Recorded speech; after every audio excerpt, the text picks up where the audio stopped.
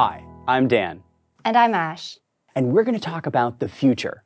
We don't know exactly what it'll bring, but we can do our best to be ready for it. Seamless interoperability means that apps work great together and across devices, leveraging Android's multitasking capabilities and resource management. Privacy and security have always been a core part of Android's mission, built on the foundation of app sandboxing, open source code, and open app development.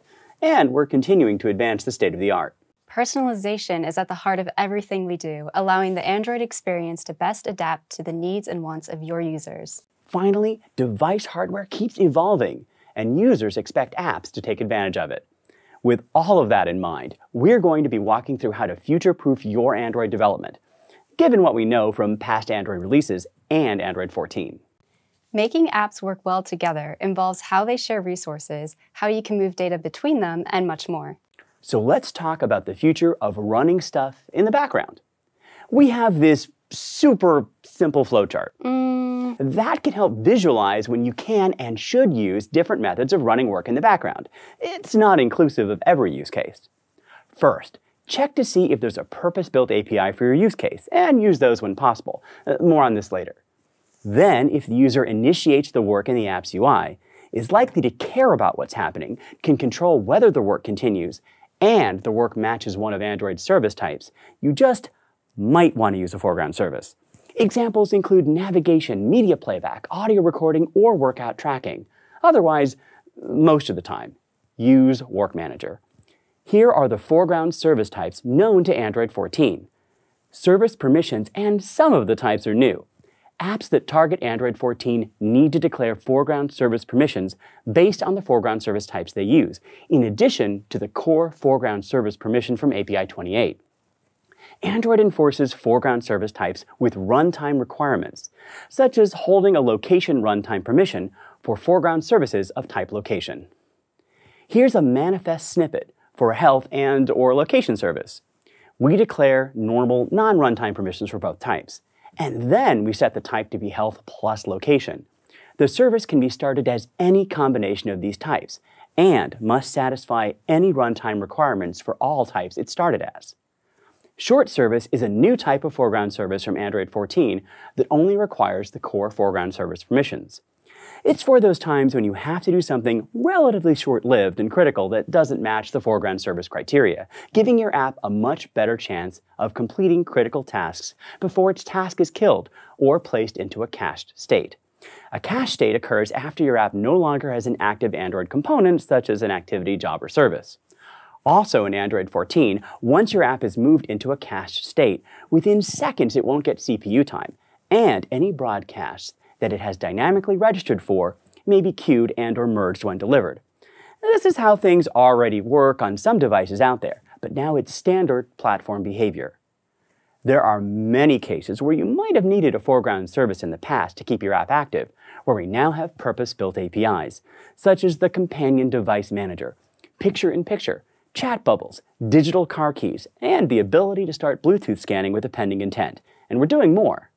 For example, Android 14 adds support for user-initiated data transfer jobs that can be scheduled with constraints.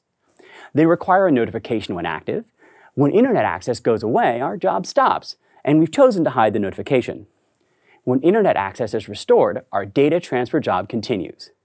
In another new example of purpose-built APIs, we're releasing a new Jetpack library that supports call-related background work, simplifies the Telecom Stack API service, and brings backwards compatibility for newly released features.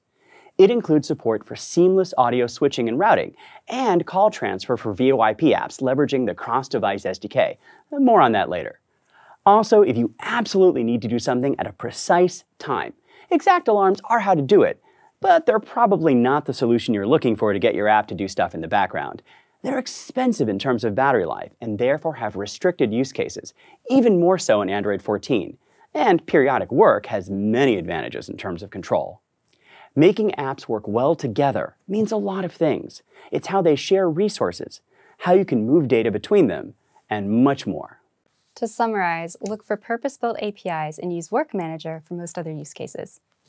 There can be magical moments when your devices all work together. The Cross-Device SDK exits preview this summer, so you can launch cross-device features. You can use the SDK to build personal experiences, like the way the Jetpack Telephony API uses the cross-device SDK to transfer a VoIP call from your phone to a tablet.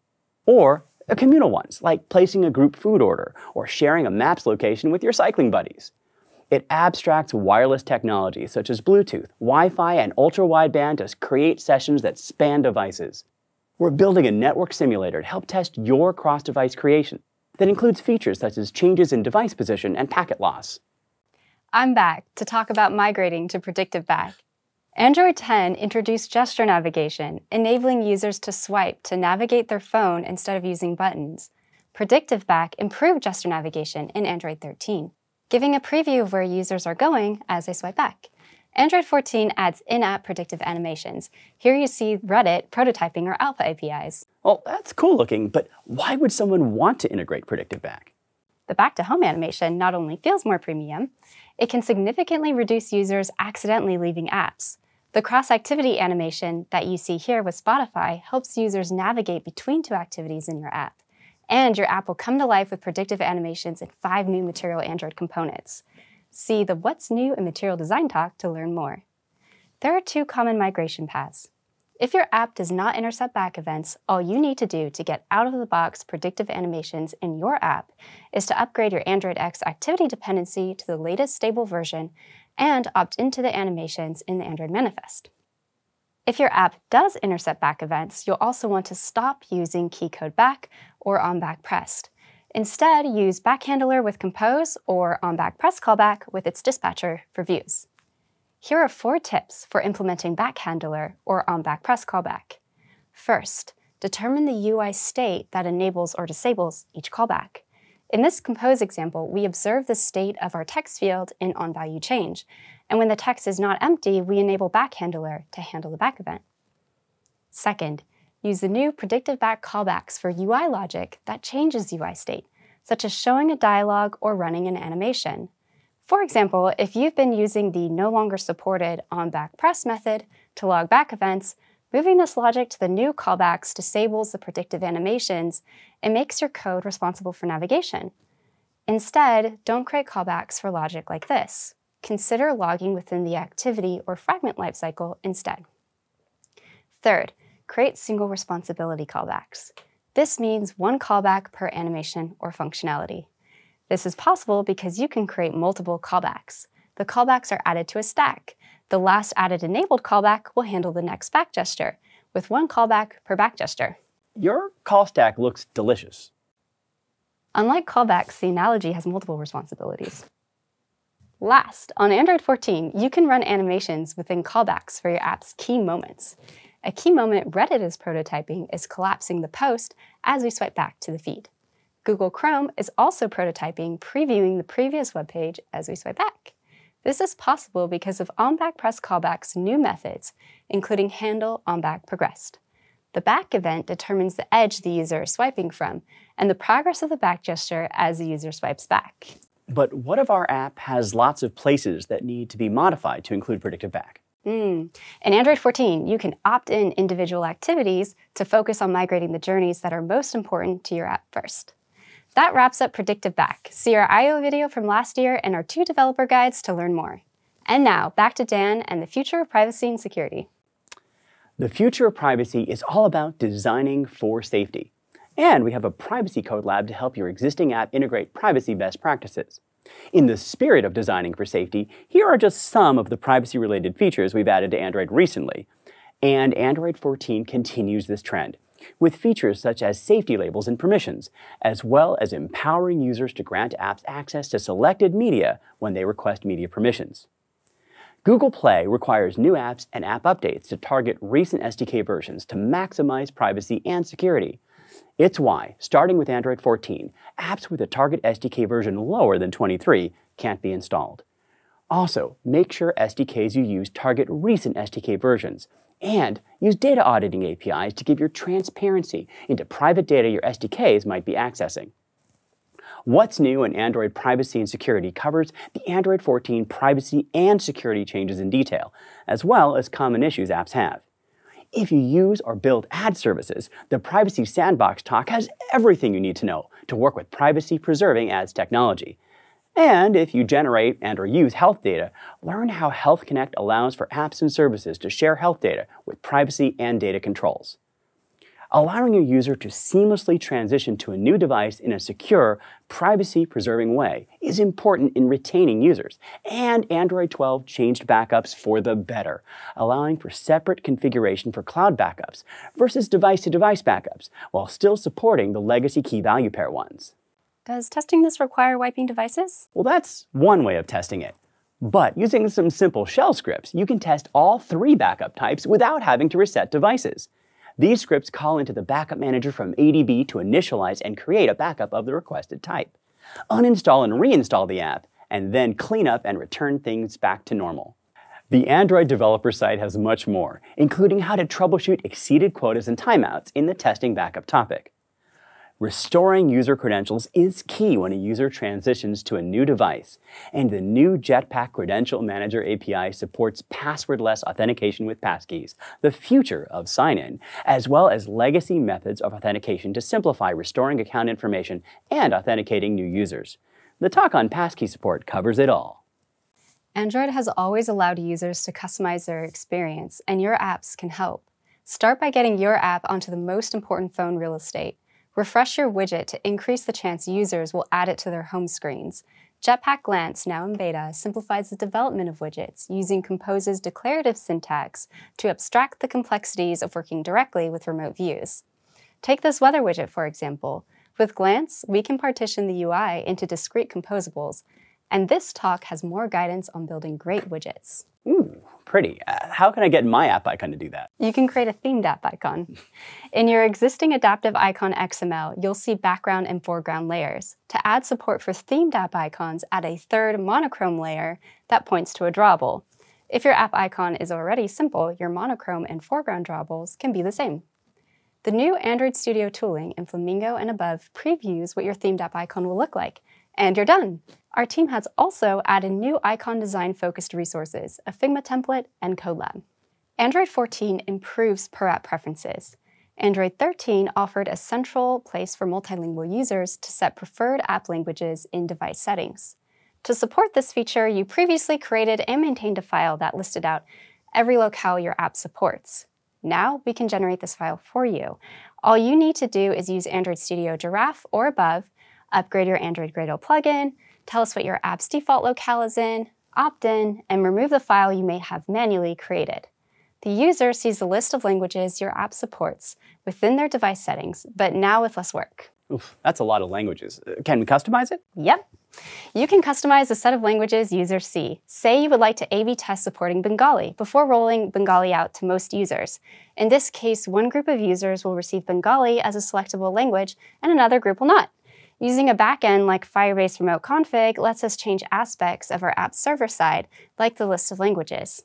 We then use Locale Manager to override the locale config with the language tags we receive from the server. Also, for user customization of regional preferences, such as temperature or days of the week, see the new backward-compatible locale preferences library. The new grammatical inflection API in Android 14 helps create a personalized UI for all users.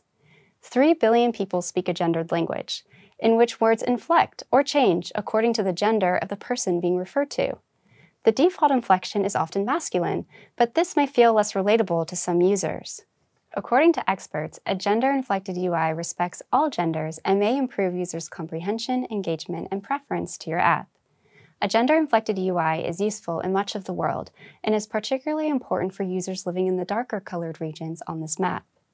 In Android 14, use the Grammatical Inflection API to create new gender-qualified string resources, such as feminine, masculine, and neuter alternatives. Then, use the Grammatical Inflection Manager to set the application to the correct grammatical gender for your user. Finally, make sure your app experience can be personalized to meet users' accessibility needs. Android 14 adds nonlinear font scaling, which scales up larger text more slowly than hard-to-read small text in response to user preferences, which means you should avoid static SP calculations and make sure to use the type-to-value methods to convert between SP and PX. And the What's New in Android Accessibility talk has more of what we're doing in all of these areas. App Actions enable voice commands from Google Assistant to deep link into the most interesting and useful points in your app, and makes your app that much more accessible in the process. And while you're thinking about deep linking, Android app links allow your mobile website to immediately open the richer, more engaging content in your Android app. The deep linking talk covers the basics of creating, testing, and troubleshooting Android app links. There's lots that we just don't know about the future of hardware. But one thing that history has shown us is that many features that were once premium only became mainstream. Premium devices have HDR displays that can display more colors with more contrast, and they typically have camera hardware that can capture video and images in formats that utilize these displays. HDR images are new to Android 14 and use a separate gain map to preserve the enhanced colors from the camera hardware. You can opt your activity into displaying HDR images by specifying a manifest entry for your activity, or by dynamically setting the color mode for your activity window. The Android HDR format extends JPEG in a backwards compatible way, so the work of decoding and displaying these images is largely done for you. Image processing pipelines will have to take this format into account, however. Check out the talk on building premium camera experiences, which covers capturing HDR video, optimizing for stream use cases such as video calling, video recording, or still image capture. And the rest of the premium media story is covered in the high-quality media experiences talk, which covers how to use the Transformer API to transcode video, along with spatial audio, Media 3, and video streaming and editing. More and more premium devices are devices that transform, and hardware manufacturers are coming up with new ways to give users devices with larger displays that are pocketable. With larger screens, users are expecting devices to be productivity machines, compatible with different input sources like stylus, touchpad, mouse, and keyboard. And Android 14 adds automatic layout configuration for keyboards, improved touchpad gesture detection, advanced stylus motion prediction, and more. So expect more users to have these input devices. And if you want to support drawing, particularly with a stylus, the low-latency Jetpack library is the way to go, supporting front-buffered rendering when hardware supports it. This talk covers input as well as user interface and multitasking for large screens. In the near future, Android is moving towards having 64-bit only devices. Hybrid devices that support 32-bit and 64-bit code are going away soon, and in the future, expect to only see 64-bit devices. For more information on how to test your app, information on potential incompatibilities, and more, watch Keep Your App from Failing in a 64-bit only world. As hardware gets more capable, our devices are going to get smarter with the use of on-device ML. ML Kit provides turnkey features, such as barcode scanning, translation, and smart replies. Face Mesh is in beta, and Document Scanner is coming soon. The acceleration service runs an on-device benchmark with your model and data sample, returning a hardware configuration recommendation that you can apply to your TensorFlow Lite interpreter. It supports inference on CPUs and GPUs today, and the future plan is to add more core types. The on-device machine learning talk has lots more detail on hardware acceleration, MLKit, and more. And that brings us to the end of our talk. Building for the future means building responsibly, considering system health, interoperability, privacy, and security. It means working for a more personal, adaptable Android. And it means taking advantage of the hardware and software innovation in premium devices today, which will likely be the hardware in mainstream devices tomorrow. There's one last thing. There's always one last thing. Ultimately, what we're advocating in this talk falls under 3 of the key pillars in Google Play's new quality framework. To learn more about these pillars and the rest, check out What Great Quality Looks Like on Google Play. Thank you. Thank you, and I'm curiously hungry for pancakes. Nice callback.